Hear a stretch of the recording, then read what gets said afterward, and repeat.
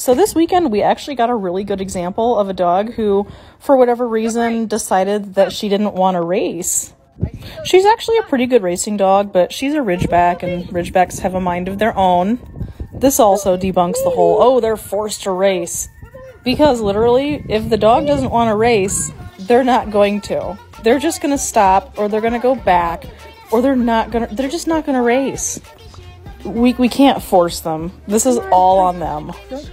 And what you're going to see here is that even though this dog finished dead last, when she eventually made it over the finish line, we all cheered for her.